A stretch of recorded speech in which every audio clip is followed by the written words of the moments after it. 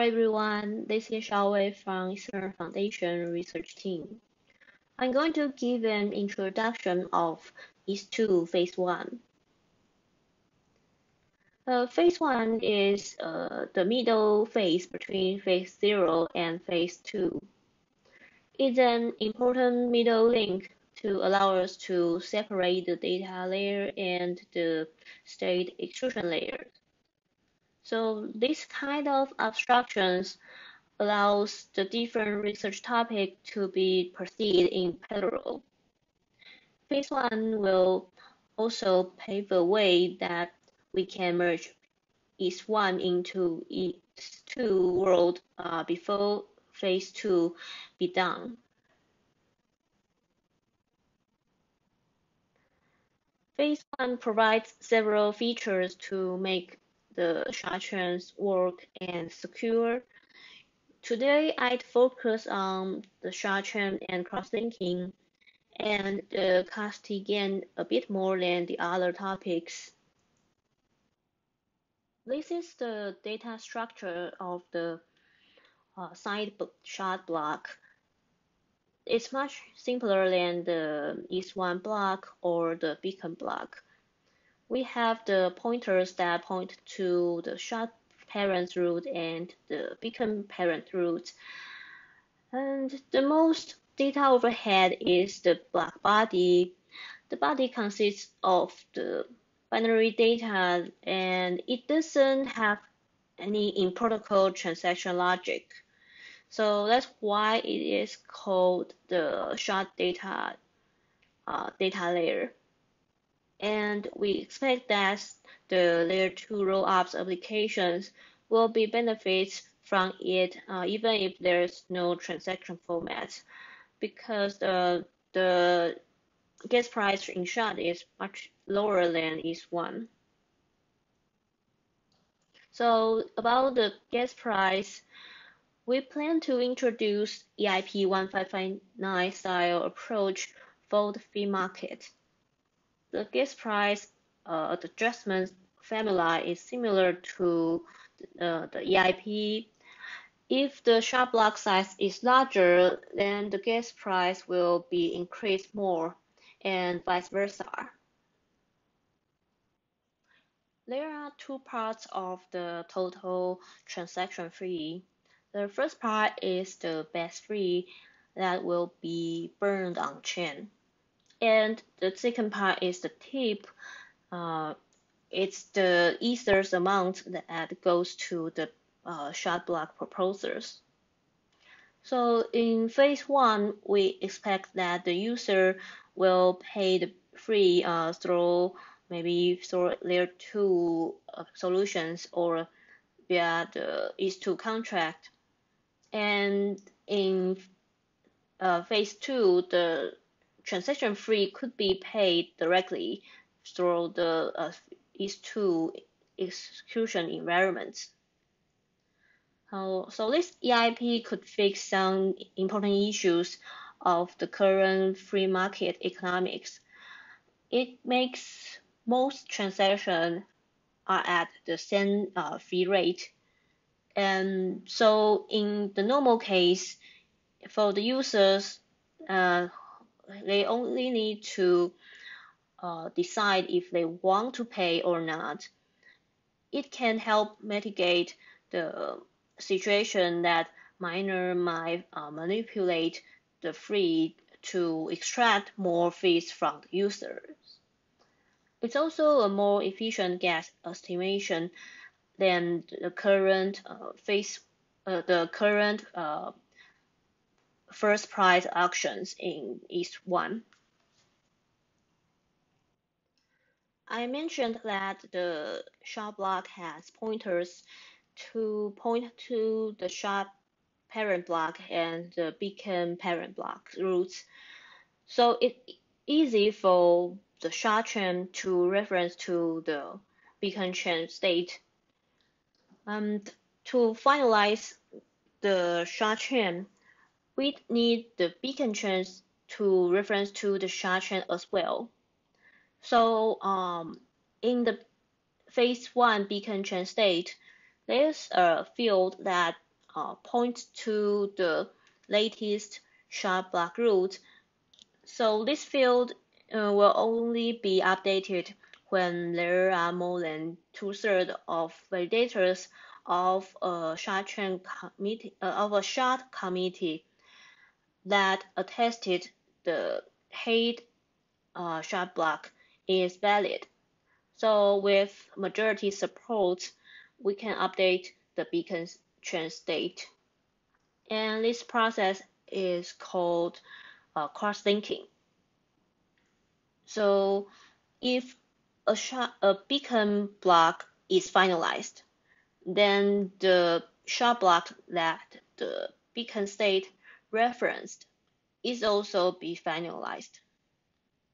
So, and if the shard block is invalid and the beacon chain somehow included it, then the beacon chain is also considered as invalid.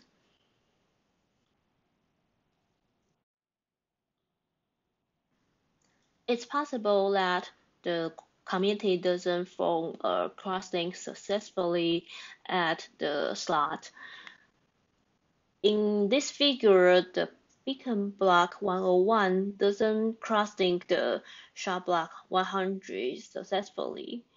So this is the orange line is the failed crosslink. So in this case, the shard state reference in the beacon state will remain the same after proceed beacon block 101. And when beacon block 102 forms a successful crosslink, it will include both the state transitions information of the shard block 100 and 101. So it can crosslink both of them together in one slot. Notice that we almost crosslink at every slot. This kind of per slot crosslink means that we have a frequent on-chain communication period. It's good for having shard block get finalized earlier because if the beacon block is finalized, the shard block that it included is also gets finalized. So it's also good for providing better user experience of cross-chart transactions because if you want to send transaction from shard 1 to shard 2, there's no direct tuner between these shards. So we have to send transaction to, we will have to send the meta to the beacon block and that beacon block to help you to pass the meta to another shard chain.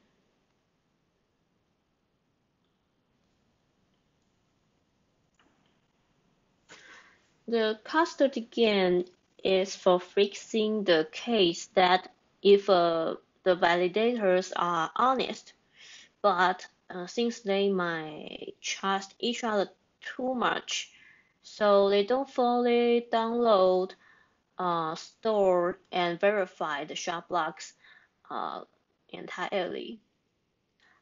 A challenger can send the challenge on-chain to testify if the validator has a piece of the shard block data.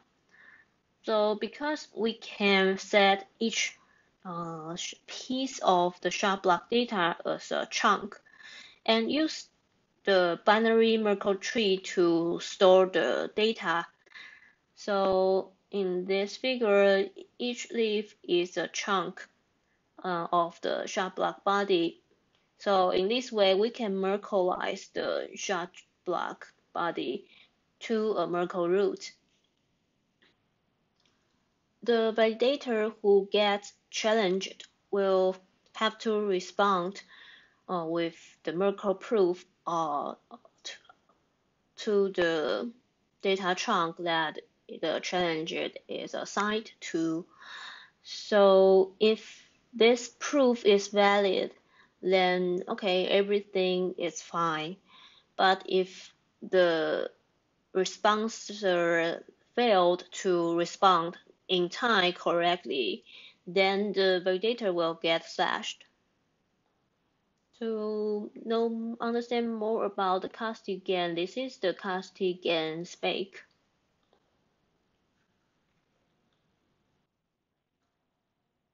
This is a simplified abstract sequence diagram that show you the basic message flow. So both the challenge and the response are the beacon chain operations on chain.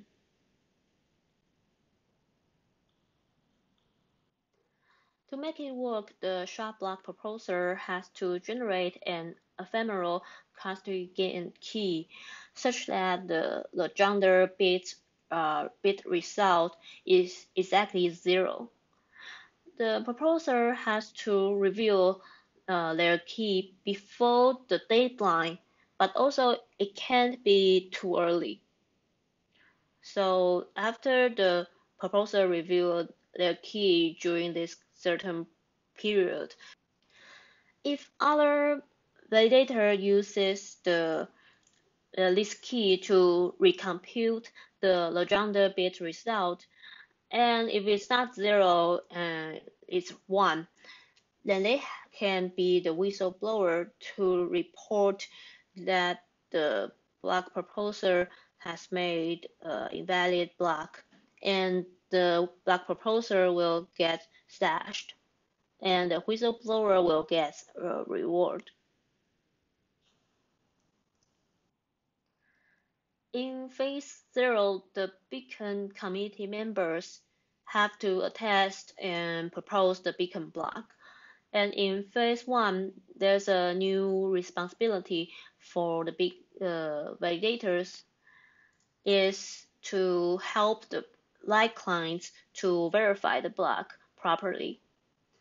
So besides the beacon committee, we will have another type of committees called the light client committee.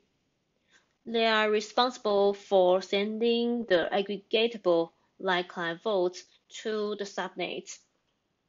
And they will have a longer term than the beacon committee.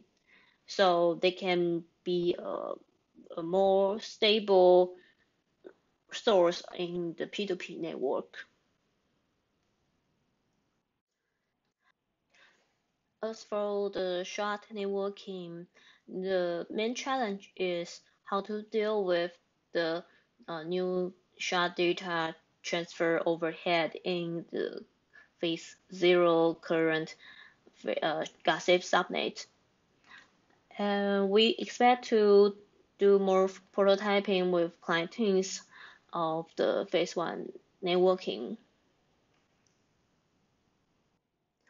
In phase 1, at least we can expect to get quadratic computation improvements.